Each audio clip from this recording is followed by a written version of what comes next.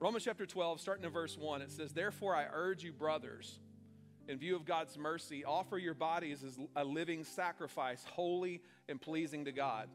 That word pleasing is a really big deal. If you go back and study, if you go back and listen to the teachings on the YouTube, you'll actually see the history of the pleasure of God and what was pleasing and how he designed the tree of knowledge of good and evil, all those things in creation, how he designed some things to be pleasing to the eye and different things are pleasing to the spirit. Okay, so I'll break that down in detail. But when it comes down to worship, what we're doing is we're doing our best to submit to the Holy Spirit in making our lives pleasing to God. That's what this is all about. And it says it's holy and pleasing to God, and this is your true and proper worship, or this is your spiritual act of worship. Do not any longer conform to the pattern of this world, which is not pleasing to God, but be transformed in the renewing of your mind, and then you'll be able to test and approve what God's will is, his good, perfect, and pleasing will. And he will lead you, fuel you, and empower you to live a life that's worship. Now, if you're like, what does all this have to do with the series title, At the Altar? Well, that living sacrifice part, that transforming your mind part is very bloody. It's an ongoing, intentional act of your will submitting to the Holy Spirit of God and conforming into the likeness of Christ. And it requires a continual, everybody just say warfare. It's a battle. It's a battle of let it live in me or it must die in me. It's a battle of I'm going to live for my own whatever, or I'm going to die to me and live to God. That's a battle. So 2 Corinthians chapter 10, verse 3 through 5 says, "Although we live in the world, we do not wage war as the world does. The weapons that we fight with are not the weapons of the world. On the contrary, they have divine power to demolish strongholds." Say that phrase out loud. To demolish strongholds.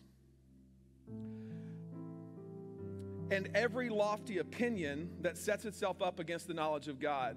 And we take captive every thought to make it obedient to Christ." Now, I will let you know, I am ripping these verses out of context. And I'm going to preach them in context next week, because the context of this starts in chapter 8, verse 1, and it's all about money, 100%. This verse right here is 100% about the spirit of mammon that's on the church in Corinth. And all he's doing is asking them to follow through with their commitment to giving resources out of their abundance for the benefit of other people and the advancement of the gospel. And evidently, they wrote him a letter saying, we've met some super apostles who are more about us than they are about you, and we don't think that you're a legitimate apostle. And Paul's like wanting to call down fire from heaven and beat them all up with some Jesus stuff. You know what I'm saying? And he says, I'm tempted to beat you up, but keep your word. You said you were going to give. You said God is first. You said you're following Christ, but now you're making an excuse that I'm weak and I'm timid in person. I'm not impressive. And you found some more impressive evangelists, and you're now giving your money to those false apostles, and you're actually causing the gospel of Christ to not flourish because you're actually doing what makes you look good and you feel good. And he literally, read chapter 8, 9, and 10. That's what the whole chapters are about. It's about a pledge of bringing God their very best. And what he says is that even I, the Apostle Paul, when I'm tempted to fight the way the world does, I have to demolish strongholds. I have to take thoughts captive. I have to continually live at the altar. And this morning I want to share a message with you called Destroying Strongholds at the Altar. Come on, say it out loud with me. Destroying strongholds at the altar. One more time.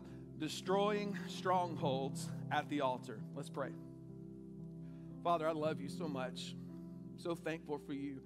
I'm thankful for your patience. Thankful for your kindness. And I love wrestling with you. I love it. I love coming up and just contending with you for who you are. And it's not fighting against you. It's really wrestling with you. And Lord, it always ends in me being submitted in deeper worship to you. I love bringing my opinions of you to you as reasons for why I want to keep on doing what I'm currently doing. And I love when you win that wrestling match. I love when I wrestle with you and all of my ideas for how you could have done things and how you should do things. And I love when you submit me and I end in worship. I love when I'm worried, when I'm anxious, when I'm stingy, when I'm greedy. I love when I'm about myself and I wrestle with you and bring you all the reasons why I should be, and you win every time. The result is worship, Lord. And I ask that you introduce this church, this body, of how beautiful it is to really wrestle with you and allow you to be our fortress, our stronghold, our deliverer, our mighty God, our rock, our salvation, our fortress in whom we trust. We acknowledge you're God. We trust you. Lord, right now, I just want to pray. I pray over every mindset that's in this room that is contaminated today by worry, anxiety, and fear. I pray for something to surpass all works of psychology in fixing mental health, that you bypass that by your Spirit and that you deliver people today, that you deliver them from unhealth, that you deliver them from toxic anxiety, that you deliver them from the fear and the attachment and the consequences of bowing down to protection and comfort in this life. And I pray that you redeem them, that you purchase them out of that today, that you set marriages free from fighting, that you set hearts free from worry, and that you do that miraculous work today by the power of your cross. Holy Spirit, come and fill this room. We love you in Jesus' name. Amen and amen. Come on, high five your neighbor and say you came on a good day. Came to church on a good day. Well, first of all, I want to let you know that the word stronghold in the Bible is a metaphor. It's mostly a metaphor, but most of the time in the Old Testament, it's not a metaphor. It's a literal war tactic. It's a national tactic. It's a national place. It's a national reality. And in the Old Testament, it describes like where people set up altars in the Old Testament. It's a place of worship to their God. And they build fortresses around those things to protect that place of worship in order for them to bring power and glory and honor to whatever their God is. And this is why when Joshua and other leaders in the Old Testament are conquering territory, the first thing they do is tear down the strongholds of that territory, remove the altars to the false gods, and set up worship. Tabernacle worship before David, temple worship after that. And the very first thing that the Babylonians and the Assyrians and others would do when they would conquer Jerusalem, they literally would set up all kinds of ridiculous things inside the temple. They would tear down the altar. In history, several hundred years before Jesus was born, when they destroyed the temple in Jerusalem, they literally sacrificed pigs on the altar to their false gods, declaring that their God was greater than the one true God.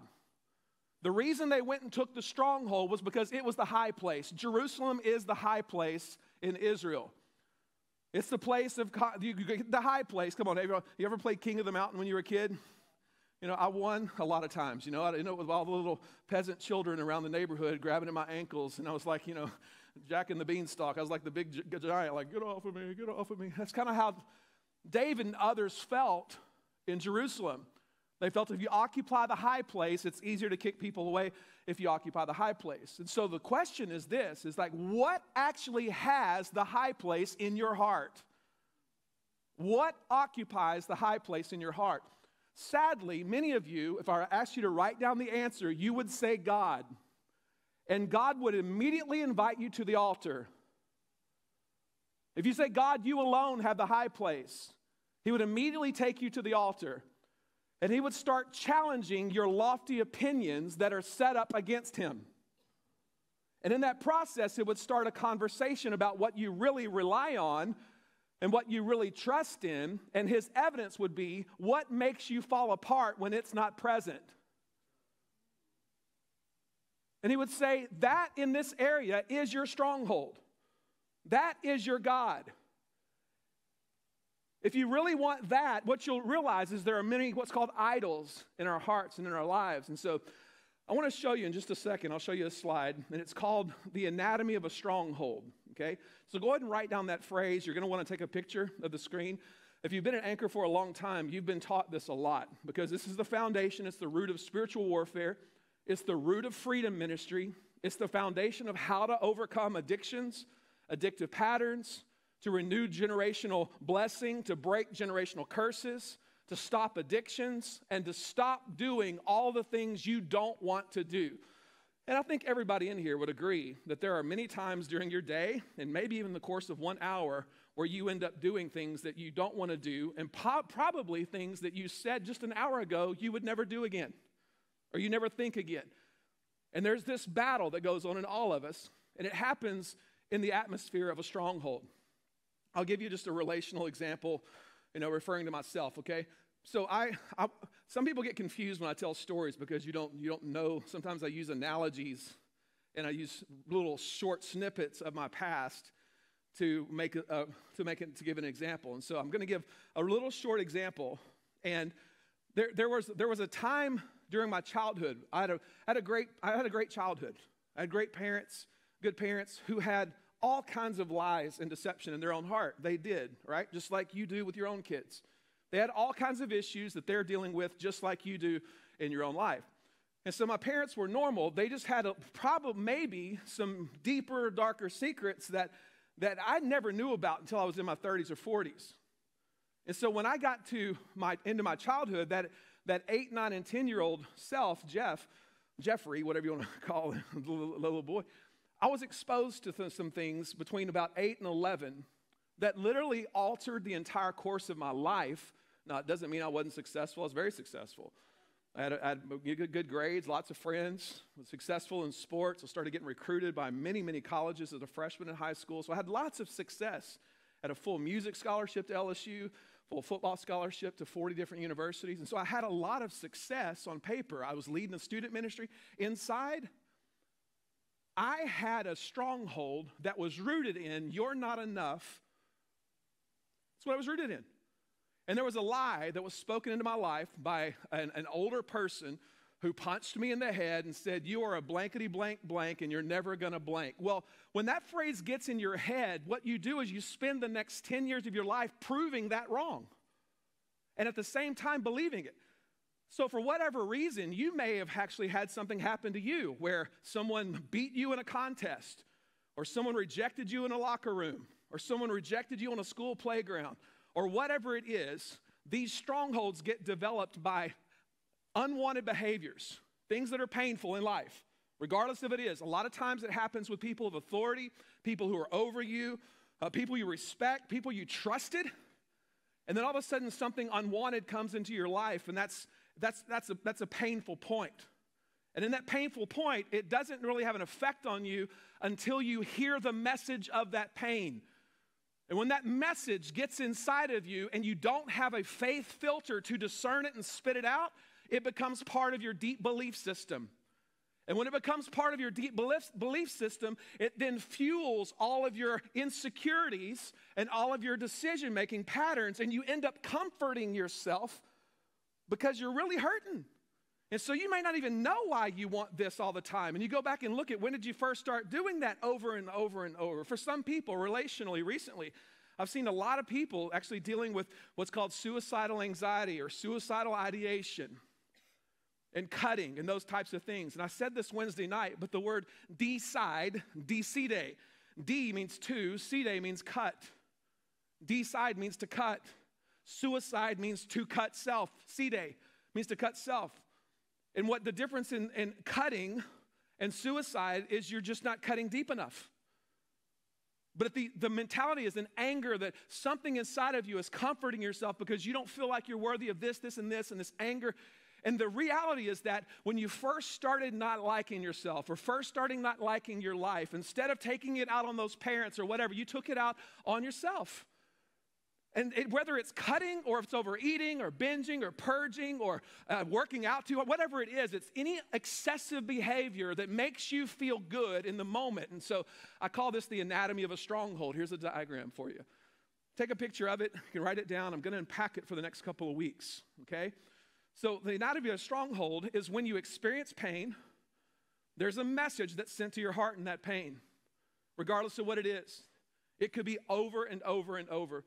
Then what happens is that becomes a filter every time you experience something that reminds you of that behavior. Now, Pastor Jeff, it sounds like you're trying to do therapy on us. No, I'm not.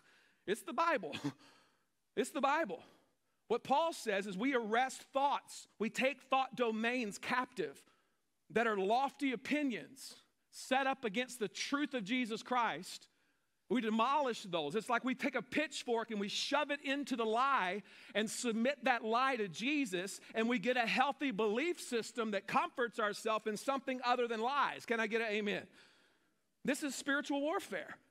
And what happens for lots of us is you are over here comforting yourself with things that are killing you.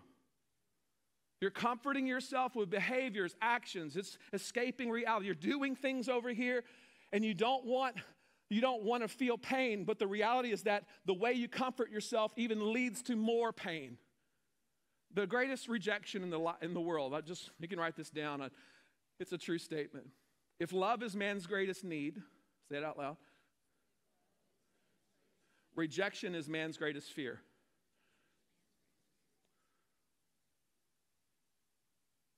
If love is man's greatest need, then rejection is man's greatest fear.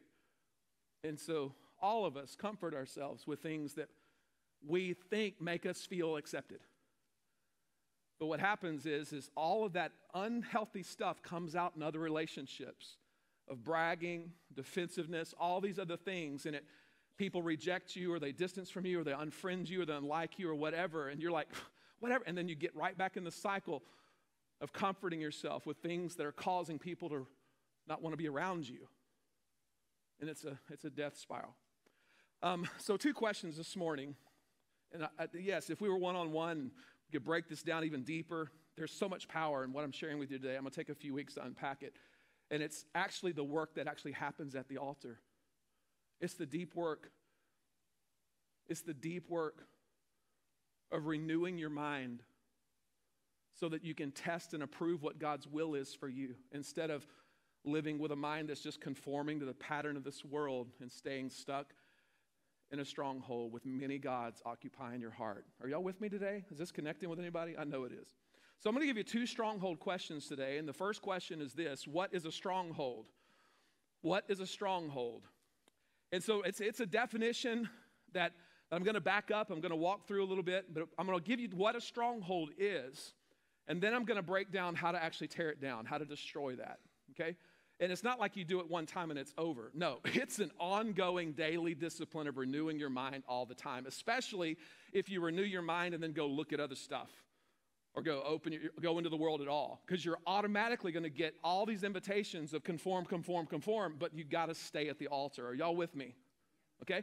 So what is a stronghold? Here's a definition, a technical definition of a stronghold, okay?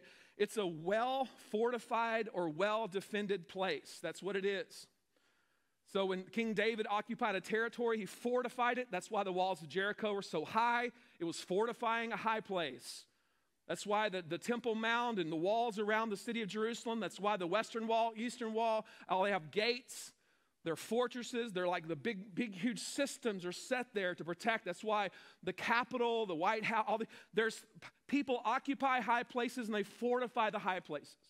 So what I want to tell you right now is no demon in hell likes this message. Inside you right now, I just know this. There's all kinds of anxiety. You have voices going off in your head. Please feel safe. I'm not going to expose anybody. I'm not going to point you out. I'm not going to shame you in front of your wife or your husband. I'm not going to shame you in front of your parents. I'm not doing that. I'm letting you know we're all thinking this today. If he gets a little bit more specific, I'm going to be nervous, but I'm just going to sit here real still so nobody in this room thinks that I know he's talking to me. All right, so just relax. Just relax. Like I'm the most messed up one in the room. Just relax, okay? And so the reality is that it's a well-fortified, well-defended place. Like we all have the same brain. Memory is ruts. It's deep ruts. We remember smells. How many of y'all can remember like the moment you smell, come on, something cooking, it takes you all the way back to grandma's house or all the way back to this. When I smell grass, I immediately think of 7th, 8th, 9th grade football. Immediately. Freshly cut grass reminds me of good things. When I smell dirt, I remember gardening. I remember these smells trigger.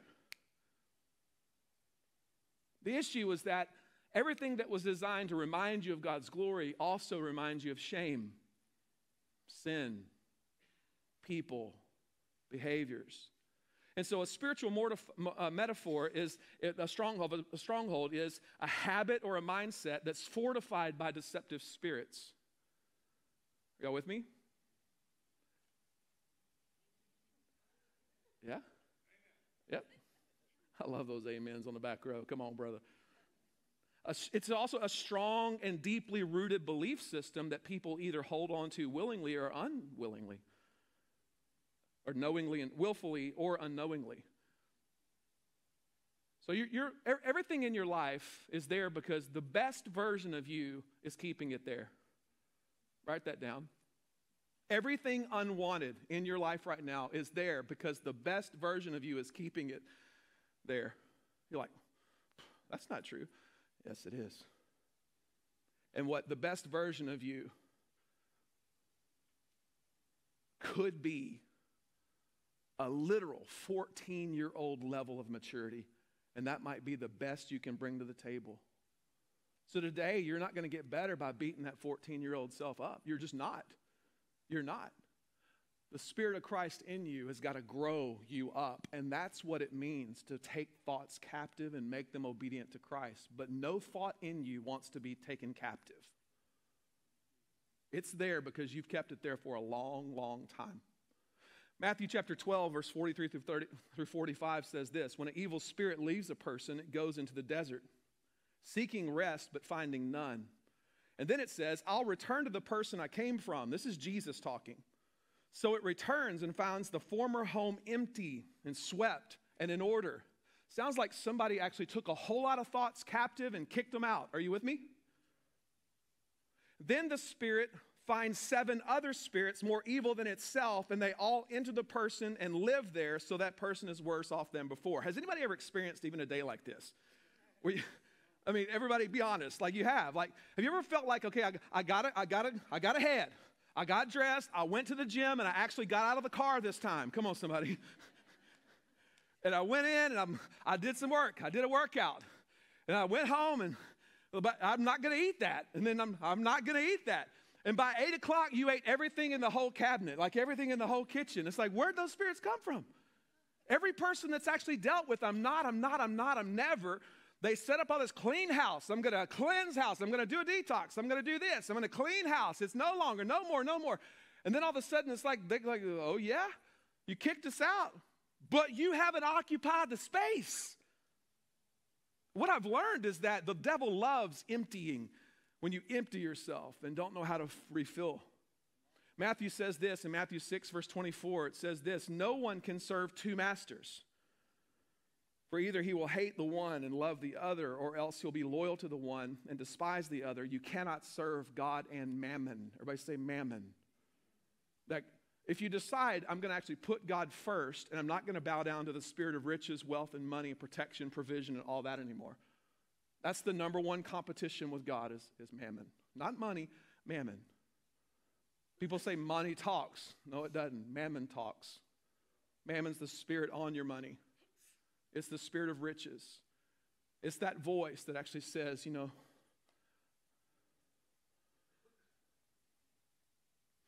Peter chapter 2, verse 19 says this: people are slaves to whatever has mastered them. So if I can just give you a gentle definition of a stronghold, it's a mastery system. It's the system that masters you. So when Paul says, therefore, in view of God's mercy, brothers, I urge you then, offer your bodies as a living sacrifice to God, holy and pleasing to God. This is your spiritual act of worship. Do not any longer conform to the pattern of this world, but be transformed by the renewing of your mind. He's describing what's called spiritual warfare. He's describing the intentional work of identifying, these are the patterns of my life that are conforming to something other than Christ. I'm not going to fight against them. I'm just going to get Christ in the right place and let him fight all those things that are coming against my own self. That's what it says. So I want to give you, I'm going to introduce these things to you. I actually preached a whole message on this in the past in a series on marriage and relationships.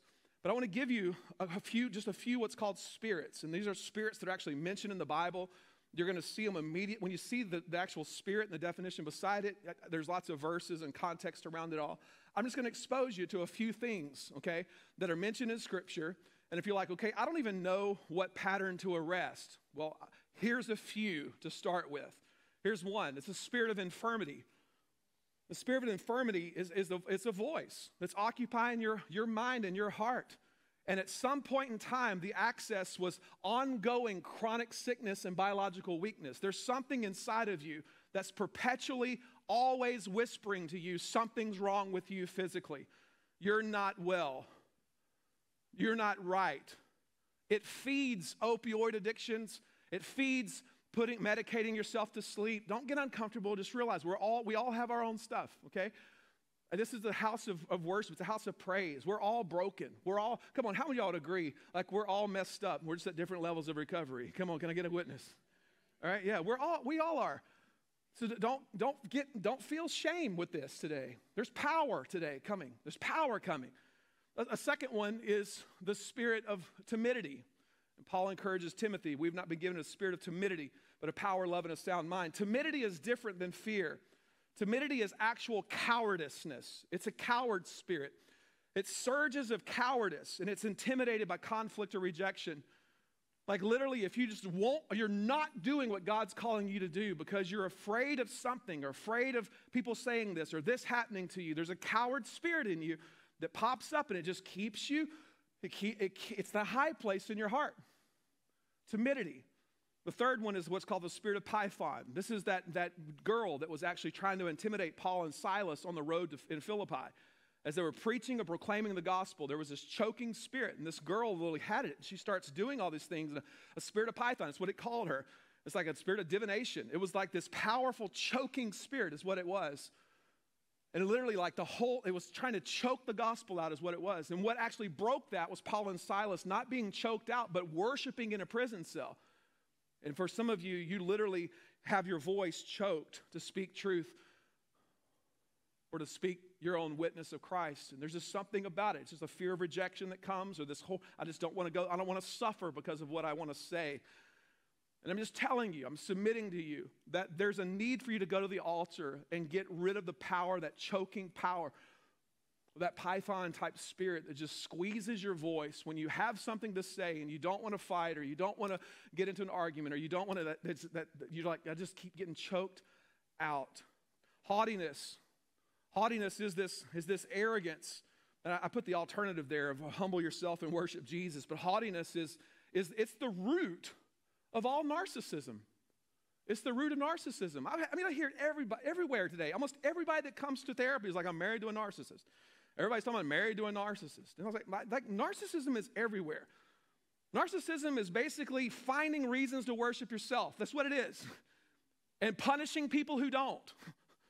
And so if you're consistently pumping yourself up and boosting yourself up and rejecting people who don't bow down to you, that's narcissism, but it's a spirit of haughtiness. It's a haughty spirit. It's the spirit that actually, of pride, that actually leveled the whole thinking pattern of the devil himself to being higher than God. A haughty spirit always has a lower mountain for God and a higher mountain for self. It's a haughty spirit. You humble yourself before the Lord and he'll lift you up. You lift yourself up, you're in trouble. Lust. That's not like just being hungry. Lust is a desire to satisfy and reward your cravings with created things. That's what lust is. It's the opposite of contentment. Contentment is being satisfied in the presence of God with who he is and who you are and what he's given you. It's me being content with the size of the church, the size of the ministry, the number of people, all those things. It's contentment, genuine contentment. I'm content with what we have, but contentment is realizing who God is and giving him proper place. That doesn't mean don't work hard. That doesn't mean don't pursue excellence.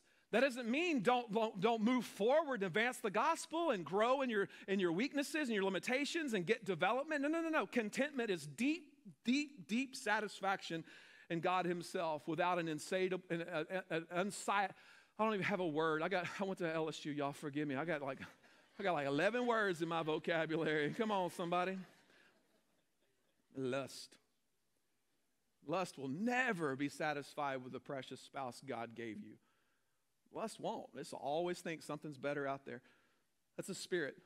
And it's probably popping up in several areas of your life if it's popping up in one.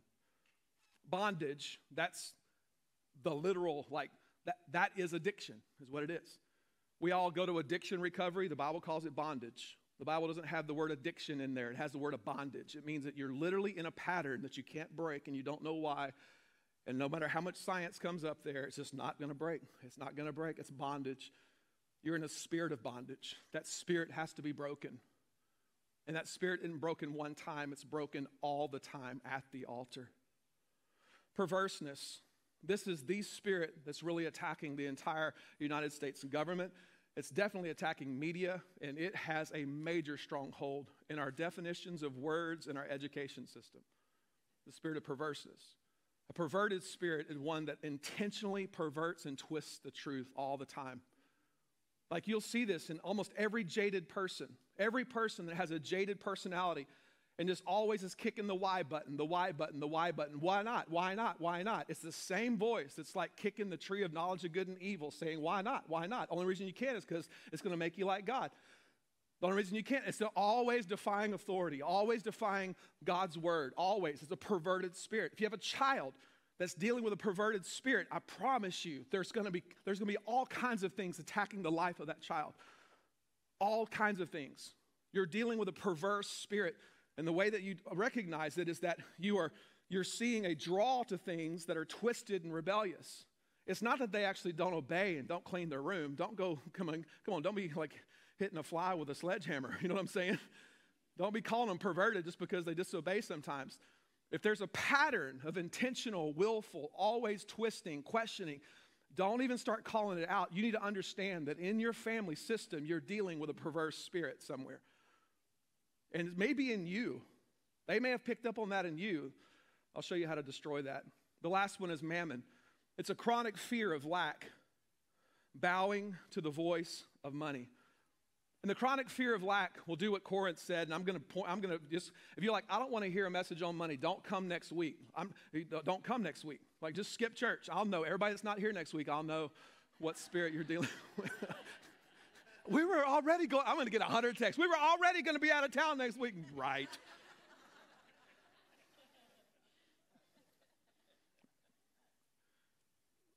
Eight through 10 is all about the spirit of mammon. That spirit of mammon loves your nest egg. Loves it. Always talks about what you would do if you had.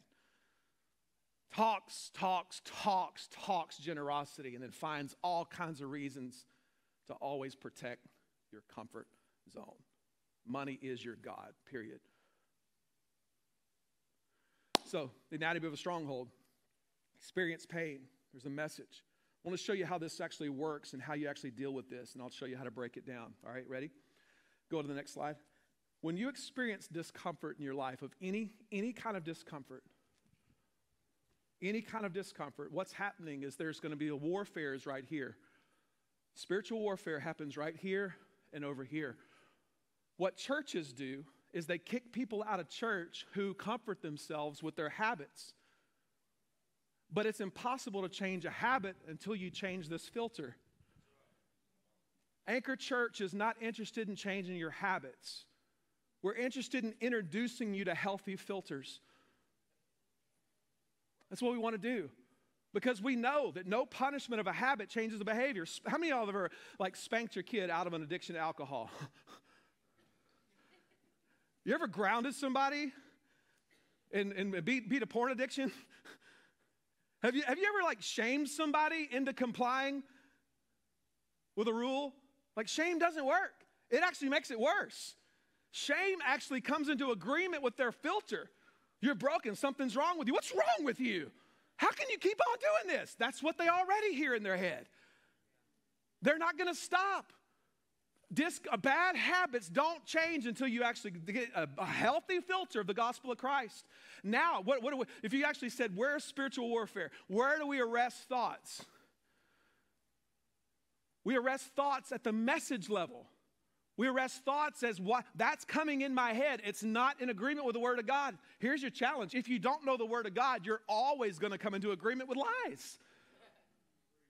It's going to keep on happening. So, stronghold question 2. I'm going to break this down a lot in the next couple of weeks, so let me move on. Stronghold question 2, and this is the last one, but it's got a lot of meat under it. Y'all ready? Here it is. What does a stronghold have to do with at the altar? Just say that with me out loud. What does a stronghold have to do with at the altar? Okay? So I want to give you a statement. You take a picture of it, and then I'm going to break it down with an example of what, just one chapter in the Bible. And it's going to be Psalm 18, if you want to turn over there. Psalm 18. We're going to break down that whole psalm. And you're going to look at it, and you're going to be like, man, I didn't even know this was in the Bible. I didn't even know this was here. That's what's going to happen. And it's going to actually get you started in a process of doing what's called real spiritual warfare in your life at the altar. And you'll understand it more over the next few weeks, okay? So here's the statement. Demolishing strongholds is spiritual warfare. Demolishing strongholds is spiritual warfare. Strongholds are high, lofty opinions that set itself up against the knowledge of God. The evidence of a stronghold is unwanted behavior that's just chronically happening in your life. You're lacking power and authority in any area. That's why altar moments are always available. We're always at the altar, always, because we're always submitting our will to Christ. We always are. Everybody in here does this. You're just like, how are they so healthy? It seems like, no. I promise they are at the altar all the time. If you're like, man, how do they have a good marriage? I promise 1 or 2 of them is at the altar all the time. You're like, front of church? No. In their heart, there's always this submission of their will to the will of the Father. That's how anybody stays married. Can I get an amen? Somebody's at the altar. Like, how did you make it through the hardest years of your marriage? Somebody was at the altar. Somebody was praying. Somebody was sacrificing. Somebody was staying longer than they felt like. Somebody was laying down their will for a higher purpose. Somebody was uncomfortable for the sake of the whole. Someone was choosing discomfort in submission to Jesus. Why? Because he took on the cross. And you're like, I can do this. Not as the Savior, but as a person that's refusing to give foothold to the devil, all right? So spiritual warfare is one at the altar, okay? So what I'm going to do is I'm going to give you a little pattern. And this is what we're going to work through the next couple of weeks, right? You feel like, this is coaching with Jeff. No. I'm just bringing you into what I do myself. Literally sat in my office this morning. Sarah walked in and literally told her, babe, this is what I'm doing. This is what and I really feel like this is going to be a really big win for our family if we do this, and this. And so we're doing what I'm showing you, okay? So here we go. Spiritual warfare at the altar. Here's what it breaks down to 3 categories. Number 1 is prayer, okay? And that's what we set up early. We set this up earlier. This is praise and faith declarations. These are the 3 things I'm going to unpack today. Prayer, confession and repentance together, and worship. Like, okay, show us how this works. Well, this is exactly what I've shown you the last couple of weeks with the tabernacle and the temple. Are y'all with me? If you're like, I'm new here, I've never heard any of this, okay, just a real quick introduction. The Bible is loaded with language of enter the presence of God with thanksgiving in your heart. Enter his courts with praise. Well, as soon as you enter into the tabernacle or the temple in Old Testament, you come straight to what's called the brazen altar. That's the place of washing. That's confession and repentance. That's the place of sacrifice, of coming into agreement, laying down sin, receiving the work of Christ, receiving the renewing of your mind.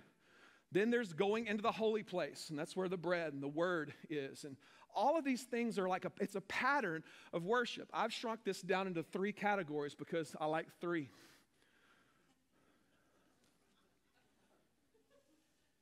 Prayer, worship, confession and repentance, worship. All right. So what I'm going to do right now is I'm going to walk you through a book in the Bible that was written by King David, and it's Psalm 18. It's the best book in the whole Bible, the best chapter in the whole Bible on strongholds. And all I want you to do is just follow with me, and it's going to be very encouraging to you. Okay? Psalm 18 verse 2, it says this: "The Lord is my rock, my fortress, and my deliverer. My God is my rock, in whom I take refuge, my shield and the horn of my salvation, my stronghold. What he says is, the Lord is my well-protected, fortified high place. He is. He is.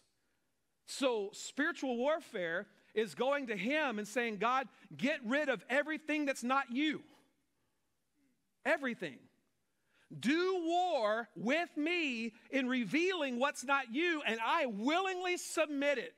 I'm wrestling with you. I'm like, Lord, are you better than this? Like, this actually helps me right now. Like, talk to me, God. You look at rock, that's a firm foundation. That's what stabilizes your life. Have you ever used the phrase like, she's my rock? Everybody ever use that phrase? What you're actually saying, without knowing it, I'm not shaming anybody. What you're saying is that if that leaves, you're a mess. And if in your life right now, if you have anything that if it leaves and you're a mess, then you've got your hope rooted in something that's not meant to outlast you, not meant to satisfy you, and there's a greater rock. You're like, that's pretty mean, Pastor Jeff. Like, my kids are everything to me. That may be your problem. My husband is everything to me. He's your God. If I lost my job, I don't know what I would do. I don't either. But that doesn't mean that you have to worship that security. And here's all I'm submitting to you, is that every single one of us have faulty foundations. And the goal is this, it's praise, the Lord is my rock. Come on, say that whole part out loud. Just say it out. Get this in your lips today. I want to start off every day with this. This is like a pattern, a habit. Just say it, read it out loud with me, everybody.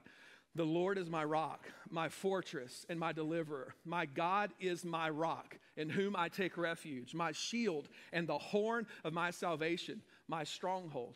A horn of salvation literally is a shofar. The horn means to roar. It's the roar.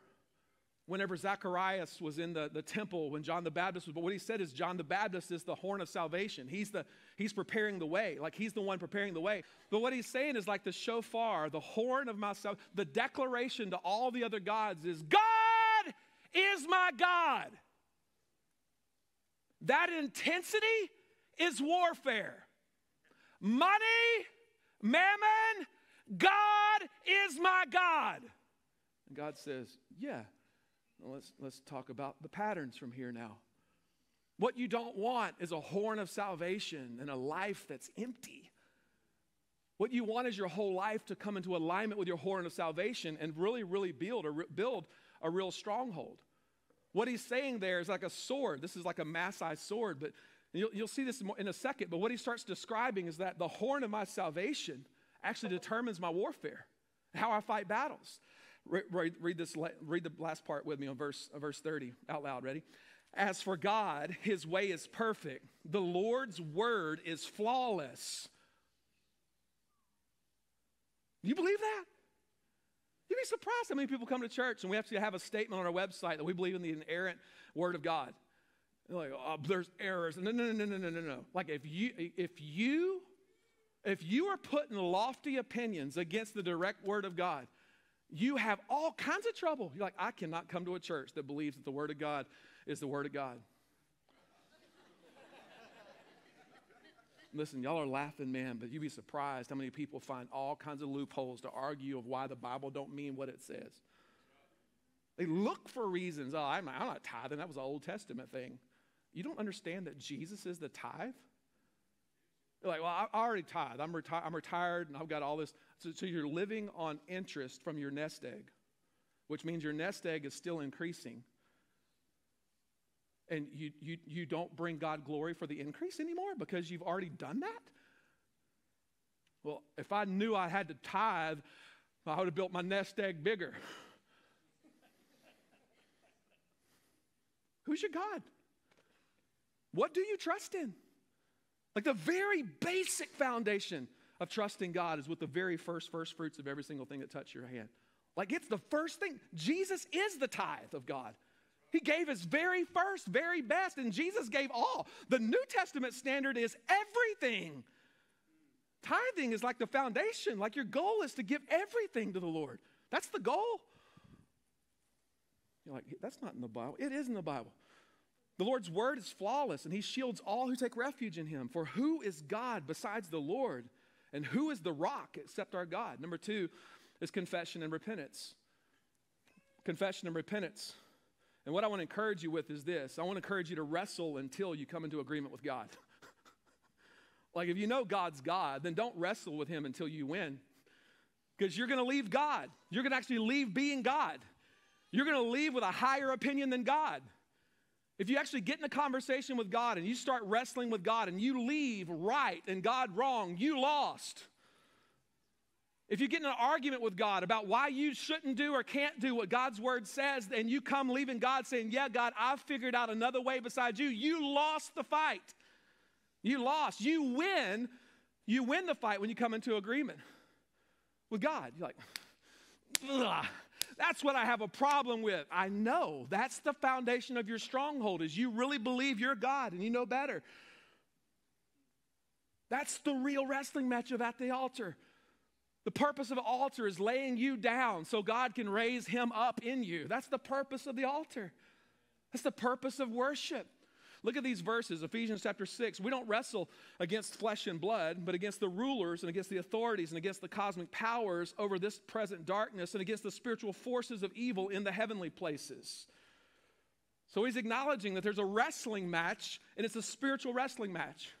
It really and I keep using the spirit of mammon because it's the only thing Jesus said that you can't serve both God and mammon. It's like it's a competing spirit. Mammonos is a competing spirit. It's the spirit of riches and wealth. It is. And it's what everybody depends in to stay comfortable as long as they can while they're here on earth. And that's a competing deal. And so how do you beat that? You surrender it all to God and let him lift you up. And you'll feel the difference when you do it. Romans chapter 8, verse 13. For if you live according to the flesh, you will die. But if by the Spirit you put to death the misdeeds of the body, you will live. So there's a spiritual warfare. It's really I'm going to invite the worship team to come up.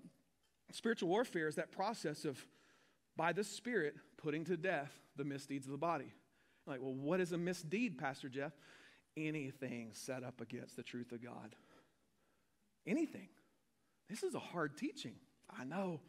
I deal with it every day. Every day. Well, what if you don't, get better fast? Well, then you're a lot like me. You're a lot like me. I'm not beating you up saying I'm perfect in spiritual warfare, but what I'm telling you is I never stop wrestling with God. Romans 12, verse 1, I urge you, brothers and sisters, in view of God's mercy, offer your bodies as a living sacrifice, holy and pleasing to God. This is what I want to do. I want to offer him my body, my life. He skills my hands for battle. He strengthens my arms for war. He does all that. And so I want to do it at the altar. I don't want to just go get a self-help system that makes me a better person. I don't want to start some mastermind group and get self-help bull junk. Come on, somebody. I'm not a cussing pastor. I don't want to be a self-help church. I want to be an altar church. I want to be a church that's changed at the altar and the Holy Spirit of God's conforming us, not some kind of thing that man gets credit for and some book sale helps. I want God. And the final one is worship. Worship. It's worship. I didn't put anything beside worship because you won't know worship until you're free. You won't know it. And what happens for me is every single day that God sets me free from one stronghold, my worship just gets messy. Like, thank you, God. Thank you. I wasn't even expecting this. I didn't know this day would get this good. I honor you. I adore you. I praise you. Of course there's nobody but you, God. Of course there's no one who knows me better than you. I lay this down. It's a constant act of my will. In Psalm 18, verse 40 through the following verses, 33 and following. It says, he makes my feet like the feet of a deer. He causes me to stand on the heights. He trains my hands for battle. My arms can bend a bow of bronze. You make your saving help my shield, and your right hand sustains me. Your help has made me great. You provide a broad path for my feet so that my ankles do not give way. I pursued my enemies. Come on, read this out loud with me. I pursued my enemies. Put it up there. Ready? I pursued my enemies. Everybody read it out loud. Ready? I pursued my enemies enemies and overtook them. I did not turn back till they were destroyed. I crushed them so that they could not rise. They fell beneath my feet. You armed me with strength for battle. You humbled my adversaries before me. You made my enemies turn their back in flight, and I destroyed my foes. Then they cried for help, but there was no one to save them. To the Lord, but he did not answer. I beat them as a fine windblown dust. I trampled them like mud in the streets. Read the very last statement. Look at this, the very last part of Psalm 18. Put that last verse up there. The very last, yeah. The Lord lives. It's almost like he wins this battle and then looks up and is like, the Lord wins, King of the hill. The Lord won. He won today. He won in my marriage today. He won in my health today.